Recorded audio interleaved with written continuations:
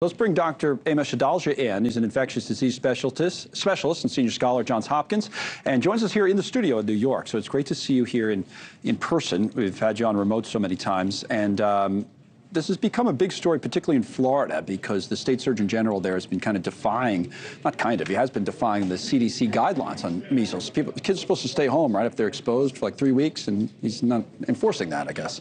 Exactly. What we want is individuals who are contagious to stay home, and we also want the unvaccinated individuals that might be at a given school. And some kids are too young to be vaccinated or might be immunocompromised. We want them to be given guidance that they need to stay away until this outbreak is over. And we've had measles outbreaks in the past. Other years have been even worse. But what we don't have is people kind of flouting science-based guidance. Now, as I said, it's the state surgeon general. They have a surgeon general in the state of Florida, writes a letter to parents. Let's put up the letter, guys, on the screen. I'll read part of it here. It's just saying, due to the high immunity rate in the community, as well as the burden of families and educational cost of healthy children missing school, DOH, so the Department of Health, is deferring to parents or guardians to make decisions about school attendance. It's very popular in conservative circles to say, let's put the power with the parents. But you're saying that the science doesn't back that up.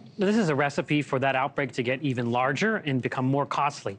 Even though there is a high level of immunity in the population, because most children in Florida are vaccinated, this is the most contagious disease known to humankind. Right. And you need to have vaccination levels above 95% to keep it at bay.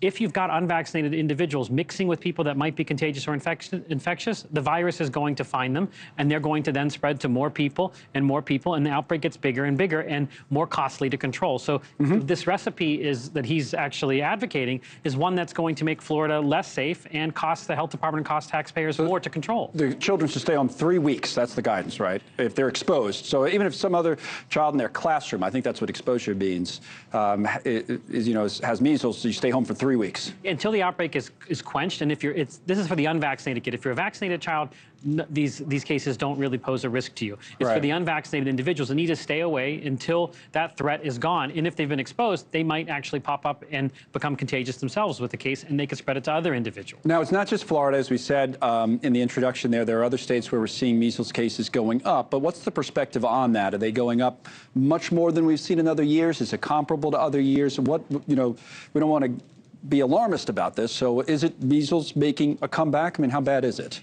We certainly had worse years. 2019, we had a major outbreak right here in the New York and New Jersey area, right. Over 1,000 cases. Back in 2014, we had a major outbreak linked to Disneyland with over 600 cases. So we've seen bigger years. But what's worrisome about this trend is that this is the anti-vaccine movement on steroids after COVID-19, where they've taken their misinformation on COVID-19 vaccines and metastasized it into measles. And we have higher rates of exemptions in students right now for vaccine requirements to enter school. That's the recipe. That's a recipe for allowing measles to spread, and we may get more we're going to get more cases. It may not be the worst case on record, but this is all preventable. We've got a safe and effective vaccine that's been available since the 1960s. The thing for me as a non-doctor looking in on all of this, but having covered, and you and I have talked about COVID for years and years, the vaccine controversy and back and forth there, you could understand how people would have questions about a new vaccine. I'm not saying necessarily that their position is correct, but you could understand, well, this is a new vaccine. We have a lot of questions about this. We don't trust it. We want to look into it more. So that's a position for some people. But in this case, is there any reason to question a measles vaccine at all? No, this is a vaccine that's been around since the 1960s. That was responsible for the elimination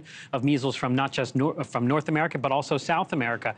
What's happened is that there's been a lot of flawed studies that got a lot of press on links between autism that have been completely debunked and completely retracted, those studies that were shown to be fraudulent. But that's kind of gotten its own life in the anti-vaccine movement. And individuals like RFK Jr. continue to promote this idea that's been debunked. It's completely false and arbitrary. But there's nothing to any of that. No, there's nothing to it at all. So it's interesting to watch the effect of it, though, because there's a real effect when people stay home or don't stay home when they're supposed to, when these guidance are put out. So we'll see how it goes in Florida. It's good to see you, by the way, in person. So hopefully we'll have you on more of these stories. Dr. Amesh Adalja from Johns Hopkins.